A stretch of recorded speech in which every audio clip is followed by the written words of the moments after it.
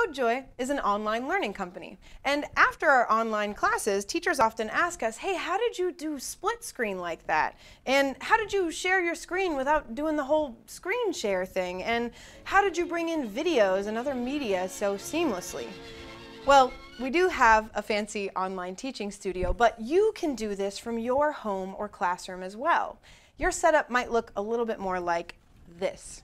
You might have a laptop and a document camera, maybe an iPad, but you can use technology that you already have to make teaching look like this. You too can create split screens and share your screen and bring in videos. We're doing all of this with some software called OBS Studio. It's free. It's open source, and it's actually been around since 2014. Now, OBS has a ton of capabilities. Our online classes for teachers focus on the capabilities that are most relevant for online, hybrid, and blended learning environments. We've been teaching students and teachers using this system for a long time, and what we really want is to show you how to do it too.